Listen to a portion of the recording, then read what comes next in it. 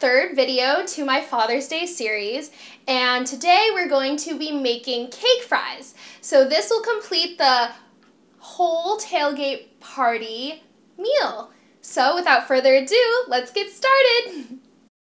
Okay, so for your cake fries, you're going to need sliced pound cake, preferably frozen, 1 cup raspberries, 1 tablespoon lemon juice, that's optional, a serrated or wavy knife. I tried to find one of these in my local Bed Bath & Beyond, but I just couldn't find one on time, so I just settled for this one that I have in my kitchen. However, I did later find out that they sell them at Walmart in different colors, so if you really want one of those, go check it out. I put a link down below in the inbox, or in the info box. 1 cardboard fries holder, an empty generic ketchup squeeze bottle, and 5 tablespoons of ketchup.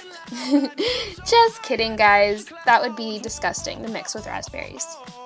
So first you're going to take out your pre-sliced pound cake and take out 4 slices, or however many you would like, and you're going to stack 2 on top of each other, or 3 depending on how much you have.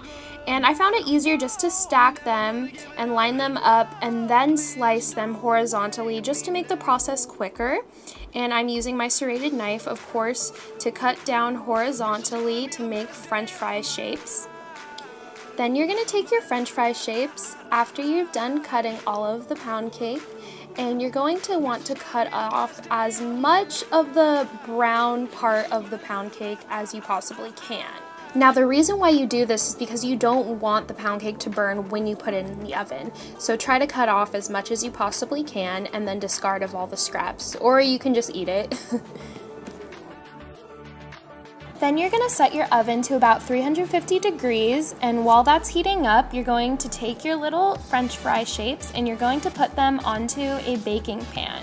Now be careful when you're picking up your cake shapes because these can tend to be a little fragile and could possibly break apart, so just be careful. Now after your oven has heated up, you're going to pop it in the oven for about 10 minutes. Now while those are baking, we're going to go ahead and make the raspberry sauce, aka ketchup, for the cake fries. And you're going to go over to your blender and dump in the cup of raspberries. Then if you want to, you can also add a splash of lemon juice just to give it some depth.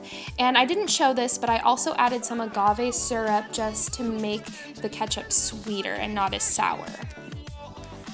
Then you're going to take your ketchup bottle and you're going to pour in the raspberry mixture into the ketchup bottle, and it should pour out as smoothly as this. And then you have your ketchup. Then after about 5 or 6 minutes through the process of your cake being baked, I would suggest going in the oven and turning it with some baking utensils just so that it gets evenly brown on all sides of the fries. Then once the cake fries are done baking for the full 10 minutes, they should be as brown as this, not too burnt. I think I burnt mine just a little bit, but that's okay because they were nice and crunchy.